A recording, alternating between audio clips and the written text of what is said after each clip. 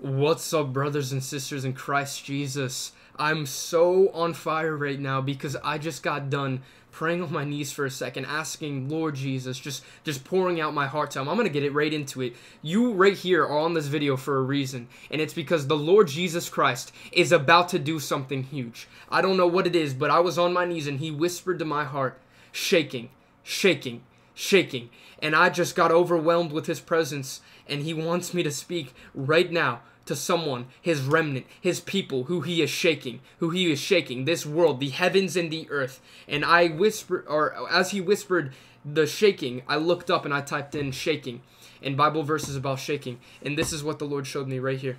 Okay? And when they had prayed, the place where they were assembled together was shaken. And they were all filled with the Holy Spirit, and they spoke the word of God with boldness. Acts 4:31.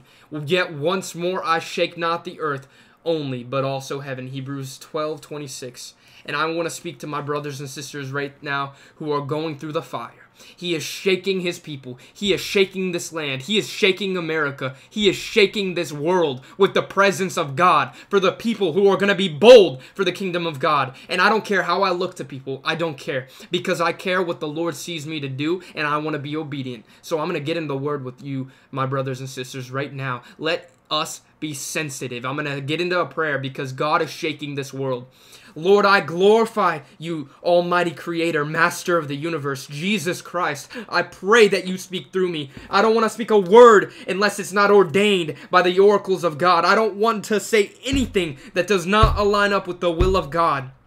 Lord, we glorify you. As we lift up the name of Jesus, you draw men unto you. And I thank you that you are coming soon. And I thank you that you are shaking this world. And I thank you that you are the King of the universe, the Alpha and the Omega, the beginning and the end. In Jesus' mighty name. There's a lost and dying world out there, but the Lord is shaking in Jesus' name. Amen. Okay, so I feel the presence of God right now. Let's look what the Lord was wanting me to read in Acts 4:23, and then we're going to go in Hebrews 12. The believers pray for boldness. Can you guys see that? Kind of made this a little bit small, so let me fix this real quick. Lord Jesus, I praise your name. Let's look at Acts, okay? And being let go, this is when the believers were together praying for boldness from the Holy Spirit, okay? We are not ashamed of the gospel, for it is the power of God unto the salvation of those who believe. And there's a lost and dying world out there, but the Lord is shaking up his believers. He is shaking his remnant. So I'm excited. Hallelujah. Thank you for your word, Father. And being let go, they went to their own company and reported all that the chief priests and elders had said unto them.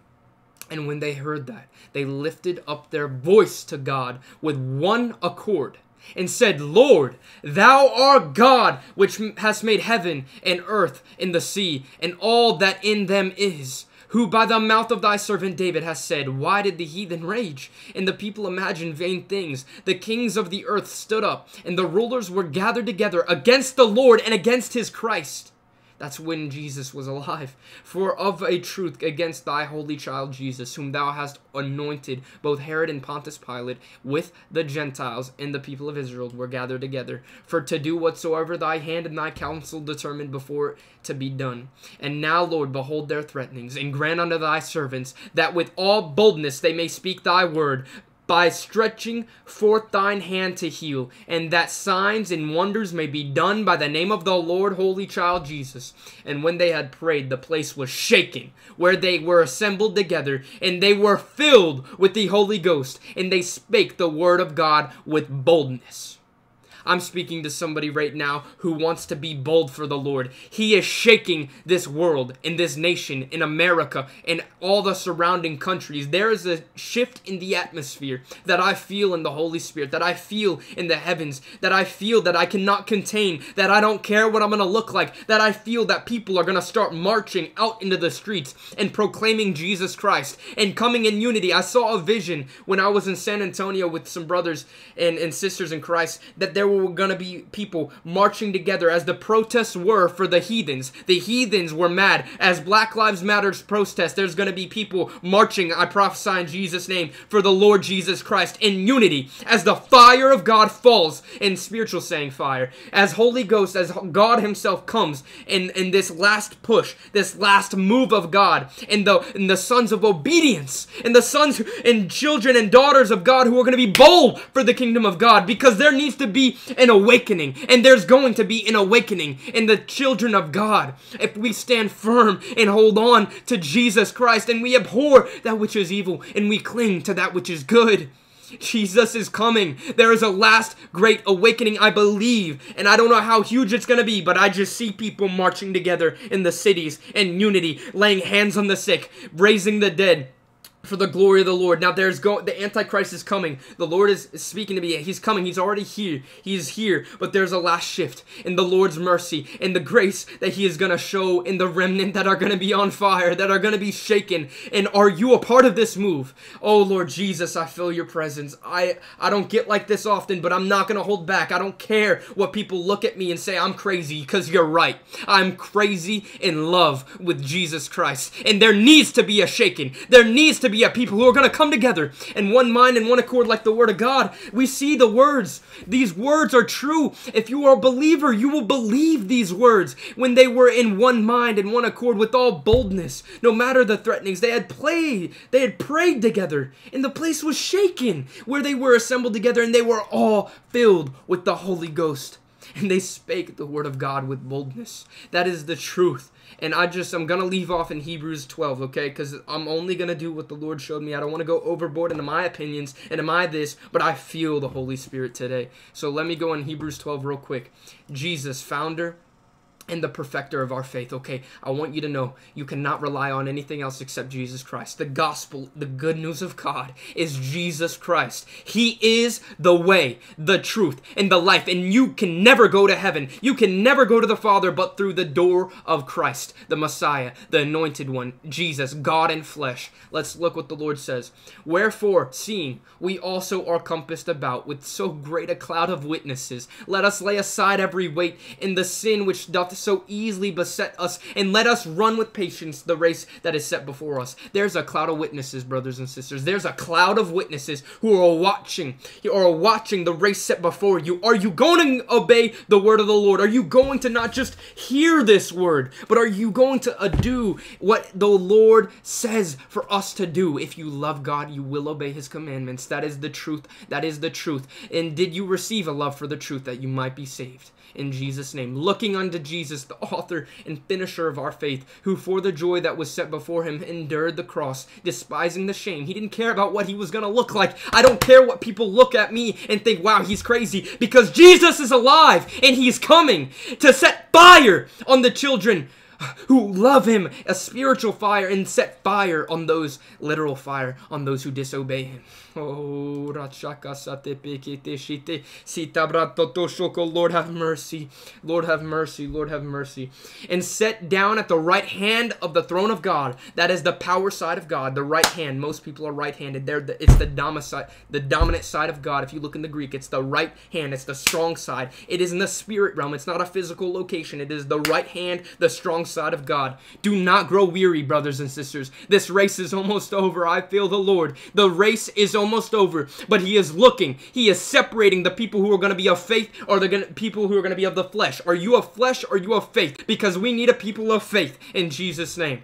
Hebrews 12:3, for consider him that endureth such contradiction of sinners against himself, lest ye be wearied and faint in your minds. Ye have not resisted unto the blood, striving against sin, and ye have forgotten the exhortation which speaketh unto you as unto children. My son, despise not thou the chastening of the Lord, nor faint when thou art rebuked of him. Guys, don't forsake the correction of the Lord. If he rebukes you, if he chastises you, praise the Lord that you are a son, a daughter of the King.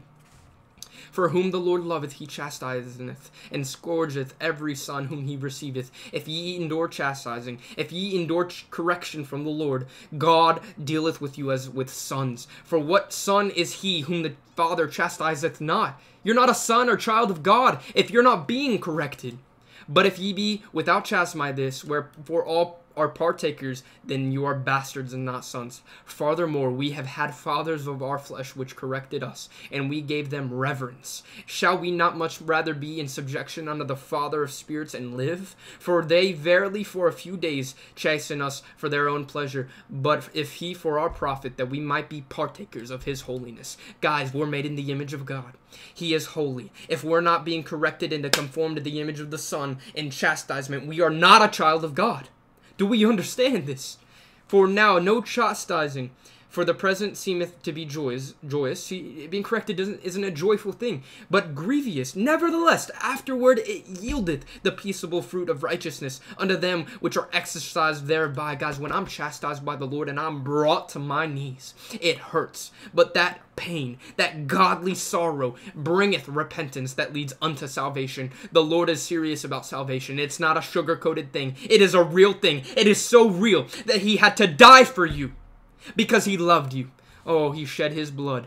Now wherefore lift up hands which hang down in the feeble knees. Get on your knees, says the Lord, and make straight paths for your feet, lest that which is lame be turned out of the way, but let it rather be healed. Follow peace with all men in holiness, without which no man shall see the Lord. These are not the words of Colton Kelly. These are the words of Jesus Christ, the Word of God that became flesh. Let's continue looking. We're almost done, brothers and sisters. Looking diligently lest any man fail. Looking diligently lest any man fail of the grace of God. Can you fail the grace of God? Yes, if you're not looking diligently, lest any root of bitterness springing up trouble you, and thereby many be defiled. You may be defiled if you turn away, not looking diligently to the Lord Almighty God. I'm taking this serious. It is so serious. It is so serious, guys. I'm being very, very genuine, because the Lord is shaking this world. Lest there be any fornicator or any profane person as Esau, who for one morsel of meat sold his birthright. He was the brother of Jacob. God rejected and hated Esau, but he chose and loved Jacob. Are you an Esau? Are you a Jacob? Are you going to sell your birthright as a child of God, that he so paid for the blood of Jesus, for the things of this world, for the meat of this world, for the flesh of this world? Are you going to sell it? No. Do not sell your birthright in Jesus' name. For ye know that afterward, when he would have had inherited the blessing, he was rejected. For he found no place of repentance, though he sought it carefully with tears. He sought, after he made that decision, to find repentance. But God did not grant him it, because he already sold out to the devil. He already sold out to this world. Please, in the name of Jesus, I am pleading with you. Knowing that the Word of God says, knowing the terrors of the Lord, we persuade men. Knowing the terrors of the Lord, I persuade you. Get out in Jesus' name of this world. Get out of the flesh. Get on your knees and plead for mercy.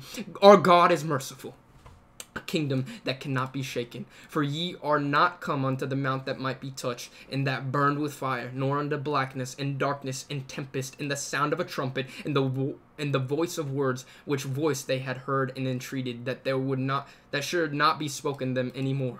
Wow, so when they heard the sound of the trumpet and the voice and the word of God, they were like, no, for they could not endure that which was commanded. And if so much as a beast touch the mountain, it shall be stoned or thrust with a dart. And so terrible was the sight that Moses said, I exceedingly fear and quake. The man of God, Moses himself, who saw the hindsight, the glory of God, his backside, as he was in that cleft rock, as he was there, and he said, Lord, show me your glory. He said, if you see my glory, if you see me, you shall surely die. But I will walk beside you, and I will hide you, and I will show you my hinder parts. And he wrote Genesis. He wrote so much of the Old Testament. Genesis. In the beginning, Moses wrote the word of God, but he quaked in fear. Do we not have a fear of God in this nation? God is a consuming fire. Have fear of him in Jesus' name. But ye are come unto Mount Sion, and unto the city of the living God, the heavenly Jerusalem, and unto an innumerable company of angels, to a general assembly in the church of the firstborn, which you are written in heaven, and God the judge of all, and to the spirits of just men made perfect, and to Jesus, the mediator of the new covenant, and to the blood of the sprinkling that speaketh better things than of Abel. How did it speak? How did the blood speak? It says that the blood, and the sprinkling of the blood that speaketh better things of that of Abel, because Abel, when he was slain by Cain in the beginning, his blood crieth out. It says, the blood of Abel crieth out to the Lord. The blood of Jesus, how much more God? The blood crieth out when he was in the Garden of Gethsemane and he was bleeding. The blood of Jesus when he wept and he said, God, oh, if you take this cup of suffering ahead of me out of the way, but not my will, your will be done. That is the seriousness of the gospel, the good news of the gospel, that we have sinned, but that God paid the penalty. But come out of the world, says the Lord. In Jesus' mighty name, let us continue. See that you refuse not him that speaketh. For if they escape not who refused him that spake on the earth, how much more shall we not escape if we turn away from him that speaketh from heaven, whose voice then shook the earth? But now he hath promised, saying, Yet once more I shake not the earth only, but also in heaven. The Lord is shaking the earth. The Lord is shaking in heaven. There is a trembling that needs to be brought upon the sons of disobedience in true repentance in Jesus' mighty name. And this word yet once more signifieth the removing of those things that are not shaken, as the things that are made, that those things which cannot be shaken remain. Wherefore we receiving a kingdom which cannot be moved, let us have grace whereby we may serve God acceptably with reverence and godly fear. For our God is a consuming fire, says Hebrews 12:29. Jesus is coming. There's a lost and dying world who think that they know Jesus, but they need repentance from the heart, a circumcision of the heart. It's not the law. We failed the law. God paid the law, but God did not come to abolish the law, but to fulfill out of the love that God gave him. If you love God, you will fulfill the call of God for your life. You may stumble, you may fall, but get up in the name of Jesus. The Lord, when we are weak, he is strong. The Lord is our consuming fire, and when we receive the Holy Ghost fire, because the one to come is greater, and he will baptize with the Holy Ghost and fire. Do you have the fire of God? We need the fire of Jesus Christ. I love you, Lord. I love you, and I bless in the name of Jesus everybody watching this video, that they can come to terms with the truth in the blood covenant that you made at the New Testament, that the sprinkling of the blood of Jesus may fall upon their hearts in all truth and love for you, mighty King. God bless you. In Jesus' name.